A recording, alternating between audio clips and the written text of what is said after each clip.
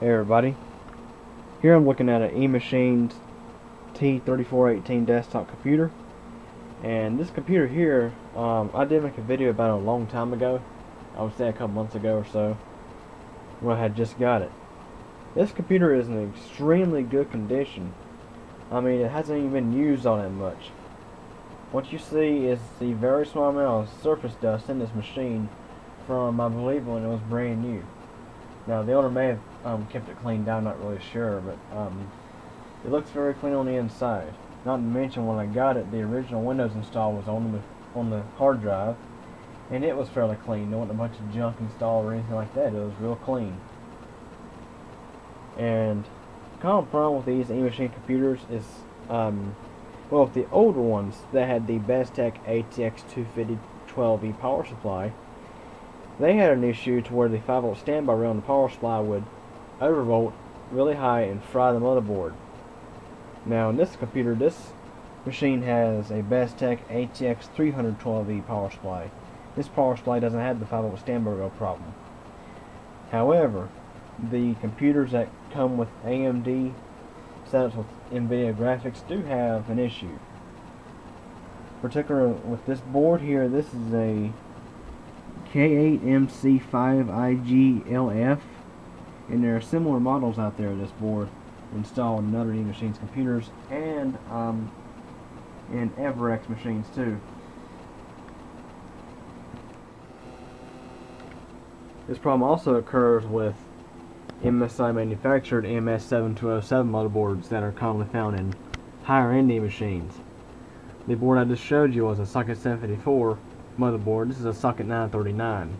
This is a more premium version that has 4 memory slots, of course, with the dual channel capability of Socket 939. And the heatsink was removed off this until you can see the Northbridge chip.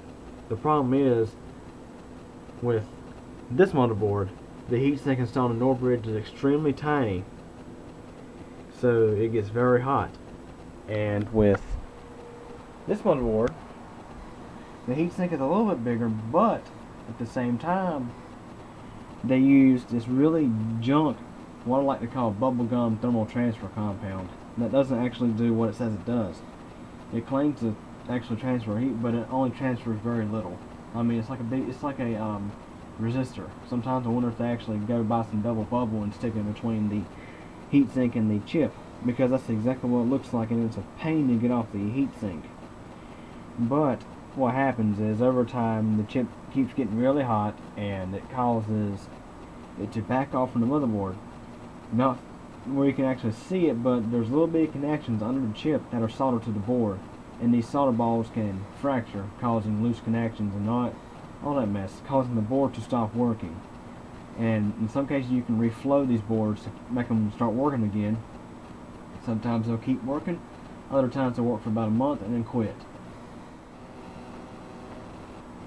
And what I'm going to be doing in this video is I'm going to be fixing an issue with the cooling. And I recommend that you do this as soon as possible if you get new motherboards, especially budget end motherboards that don't have heat pipes on top of them, just regular heat sinks. And if you have let your machine run, especially in this case, if you let the computer run for several years of use and haven't done this, the chip connections on the board have already probably sustained some damage. So you can try this procedure, but I can't guarantee that your computer will remain reliable. If you do this as quick as you can, the greater chance of reliability your computer will have. So I'm going to go ahead and get started. Okay, first thing I gotta go ahead and do is remove the motherboard. Go ahead and disconnect all the connections to the motherboard.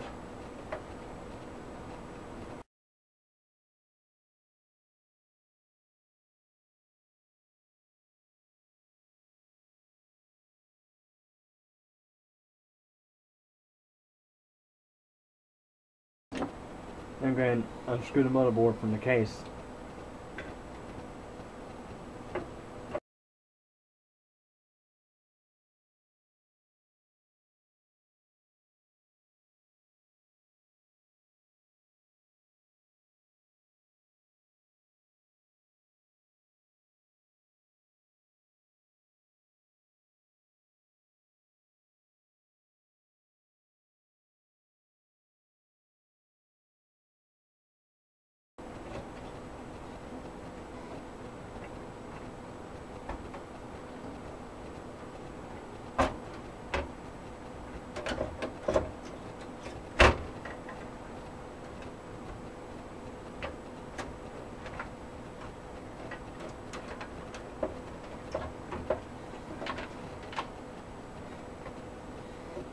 Now let's go ahead and remove the motherboard from the case.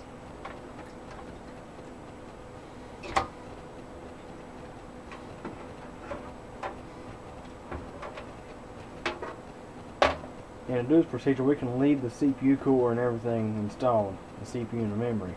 Because all we're doing is we're going to flip this board over and use a pair of pliers or just my fingers to pop these little rivet things loose so I can get this heatsink off.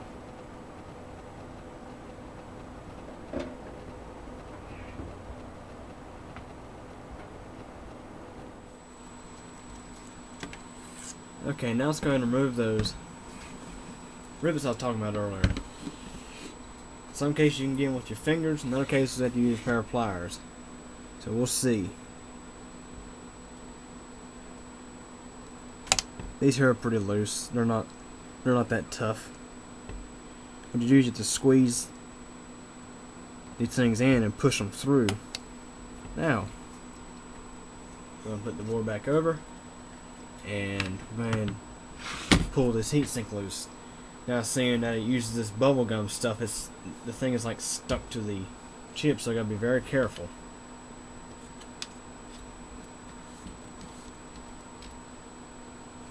I try to pull this thing, turn it back and forth until it breaks free. And just have a look at that. It's pink, just like I said, looks just like bubblegum. Doesn't do with the squad at transferring heat, but it looks like bubblegum. And what makes things even better, it's a pain to remove. So, I'm going to try to start removing this stuff, which won't be very easy. Need to be sure that the top of the chip die is clean, and that the area around it is clean up so that way we make a good connection. That's a close-up of what it looks like. Now, of course, I know digital zoom isn't very exciting, but you can still see things a little better. Just have a look at that. Here I'm scratching it, it's barely budging. Sometimes you can take a hair dryer at this and make it kind of melt loose. Or in some cases a ladder B, you gotta be very careful if you do that, because extreme heat can damage the board. This stuff is very sticky.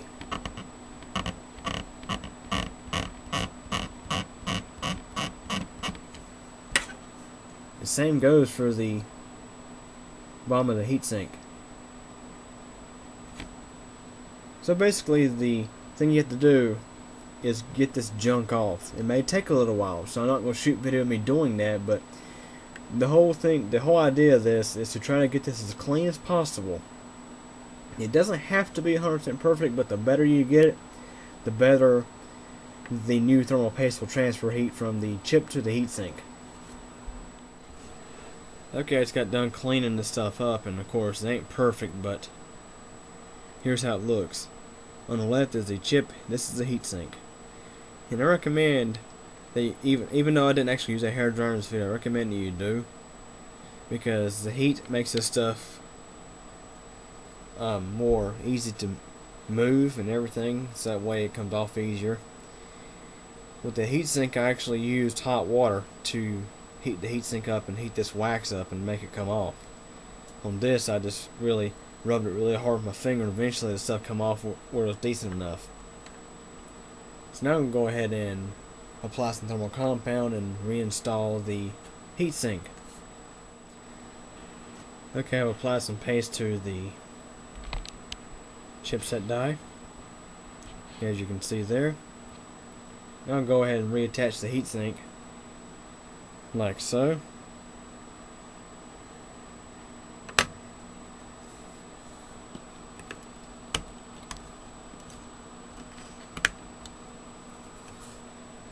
Alright, it's attached. It looks loose right now because originally you had this bubblegum stuff holding it on there.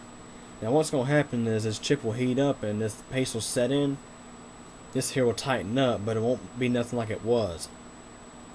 and now it will transfer heat a lot better than the bubblegum stuff that was on there. Now this motherboard here, they do have a chipset heatsink attached to the south bridge, but the south bridge doesn't get anywhere near as hot as the north bridge.